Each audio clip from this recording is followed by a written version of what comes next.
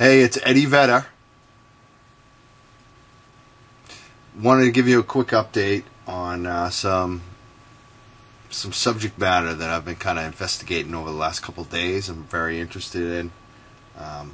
Just starting out, I just wanted to kind of give my own background on the way I felt about the Anonymous movement in the past. I was really worried about covering or promoting it with some of the activism that I do, just due to the fact that I was always worried about infiltration. An anonymous movement, you never know who's actually in charge. You never know if it's a CIA or FBI agent. And I was very concerned that an anonymous movement was here, government front, to shut down the internet.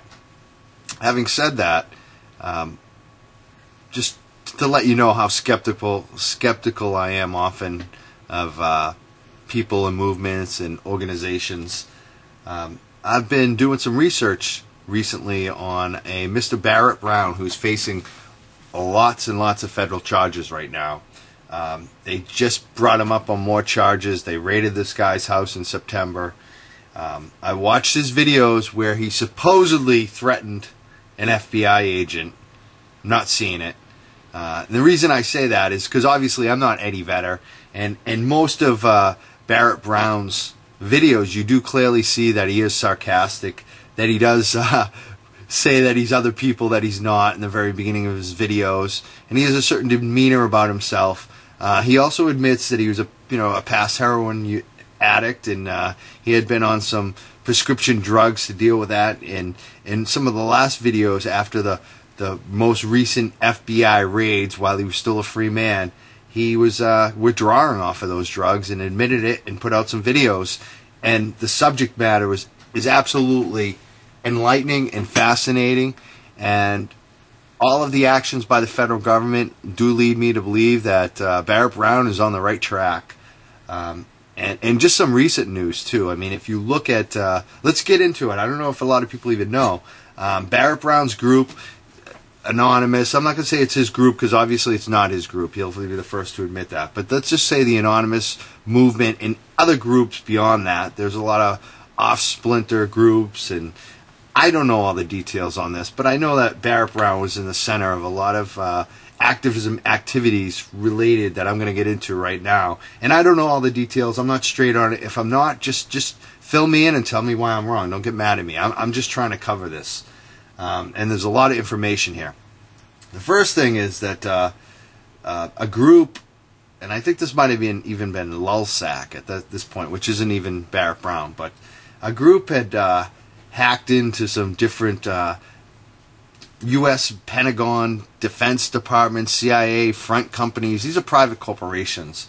One is H.B. Gary. Another one, and another one is actually related. There's a few different corporations that they have kind of gone after and found a lot of information out. One of the big ones was Trapwire. Trapwire is based in Austin, Texas. It's, in my opinion, definitely a CIA front group. Former CIA officers. They captured a lot of emails, internal emails. They apparently got into the system for Trapwire, posted a lot of the internet emails on WikiLeaks, and some of the information was very startling. They talked about a certain new type of company that I'm actually trying to look up right now. And actually, give me one. It's called Trapwire. The company is called Trapwire. Trapwire is connected to Abraxas Corporation, which is also owned by another corporation, which is called Cubic. And Cubic has actually been caught lying about the connections to Abraxas Corporation.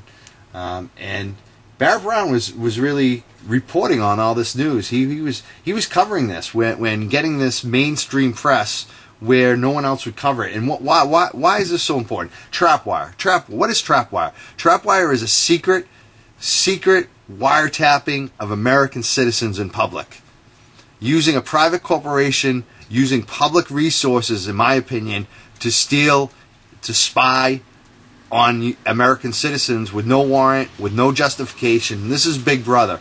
And with facial recognition coming out right now, software that everyone's using is the rage. They want to put your facial recognition in a database and record you everywhere you go, so that you're in a public bus anywhere. They're going to be able to hack into the local public transportation, and they're going to be able to record you on that bus. And if you don't believe me, I want you to take a look at The Daily. TheDaily.com, Big Brother's listening. New story that just came out December 10th. Related again to all of this. It doesn't even get into the corporations that I'm talking about, but basically Homeland Security is putting in microphones to record your conversations.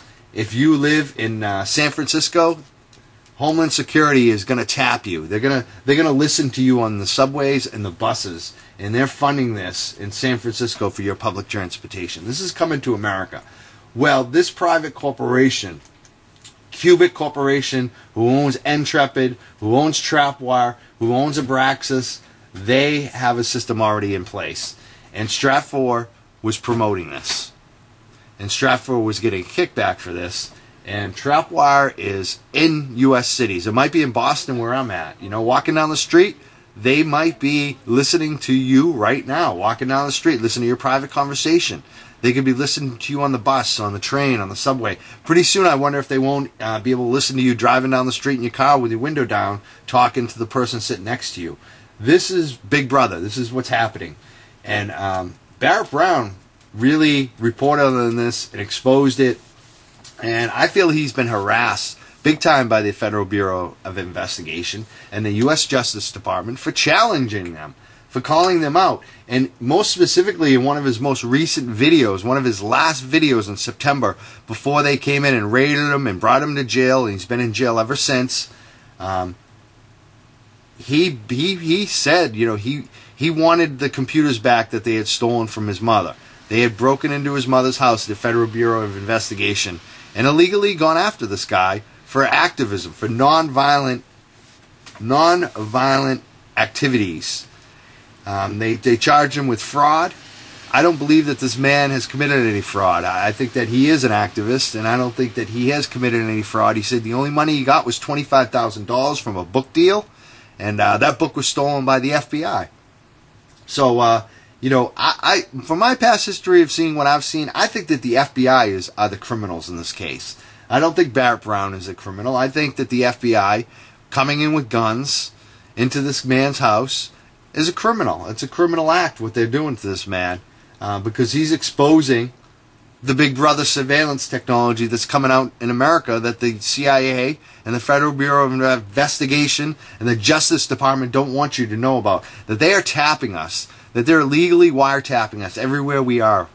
That's what's going on right now. And the Department of Homeland Security is paying for it. And Barrett Brown challenged them. And he basically demanded the laptop computers back. I listened to the YouTube. You can listen to it yourself. Listen to his YouTube videos. I don't see what he did as a threat to the federal government. I don't know how they can charge him with the charges that they're charged. I think it's a kangaroo court, and I think they want to kill this guy. I think they want to kill him in prison. Barrett Brown, I just want to salute you for the work that you've done.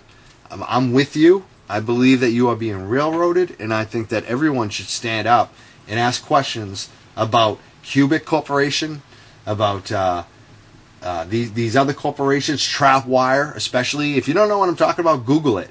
WikiLeaks, as soon as they released this information that they got from Stratfor about Trapwire, all of a sudden WikiLeaks was down with denial of service. Where do you think that was coming from? FBI, CIA, Department of U.S. Justice, the Pentagon, these corporations? I don't see any of them in jail. I don't see anybody coming into their house with guns when they knock down WikiLeaks. Like, this is out of control. The federal government and these corporations, they're tracking everything you do. And you know who this is used against? This is used against people like myself, myself, Eddie Vedder here, that sings for Pearl Jam. And I'm using that. Obviously, I'm not Eddie Vedder. My name is Mike Can. I think people know me by now. But the reason I say I'm Eddie Vedder is because that's what Barrett said. Barrett used to have a different name every time in one of his videos, and I just wanted to do that to honor Barrett today, since he's sitting in federal jail. and I see all these bots come out. That's the other thing he got into too, is that these corporations, the same ones I'm mentioning, also have they've bought in technology to create bots on the internet. Bots that can talk to you. Bots that can rag on you to no end. These are fake accounts. These are computer simulations. These guys have technology to run the internet. They have technology to spy on us like never before, and they are not revealing it. And Barrett Brown, he's calling it out. And you know what? All of these actions are illegal. The CIA cannot spy on American citizens. That's against their charter, number one.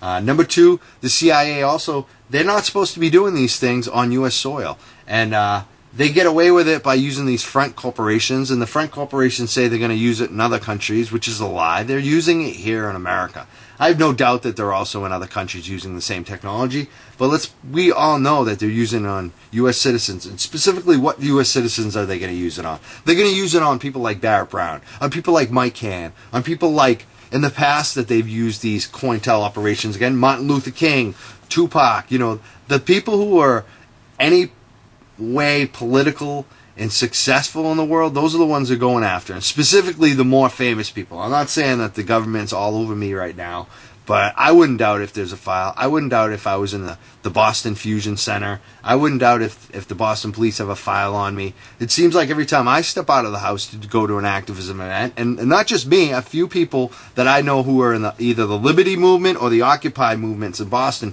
anytime we step outside our door for an event that we're doing some activism, 9 times out of 10 the cops are there before we are. It's like the cops are waiting for us. Not just one cop, like several cops, and it's usually the same. We kind of see the same police now. Like we need to find out their names so we can send them cards and things on their birthday. But I mean, this is America today, and people need to stand up, and people need to protest, and people need to stand behind Barrett Brown for exposing them and demand that Barrett's out of jail. I'm just going to say it. Fuck the police. Fuck the FBI. Fuck this bullshit. Cubic Corporation. Richard Helms. Please. Abraxas Corporation. Intrepid. Trapwire.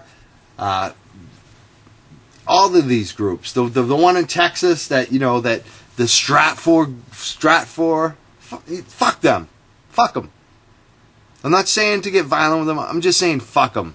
Because that you guys have said fuck you to us as American citizens. You don't trust us. You've put us in a box. You're putting someone like you've gone to war against someone like Barrett Brown, who's trying to make the world a better place. Barrett Brown's not a violent person. Look at Barrett. Watch his videos. I mean, this is ridiculous. Who are the violent criminals? It's the people at the Pentagon. Not Barrett Brown.